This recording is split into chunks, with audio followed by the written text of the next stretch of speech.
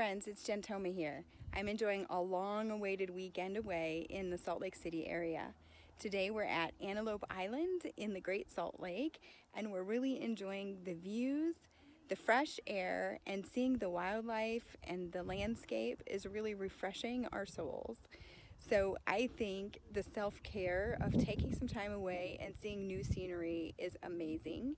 It helps you to relax your body, it helps you to see things from a new perspective, and it helps you just to remember how wonderful and amazing the world is around us, even if it's, not too far away and in our own USA backyard. So this is just an example of a great way to take a fresh look at your everyday life and just remember what's important to you and take some quiet time to, think about how you fit into the world and how you fit into the nature around you.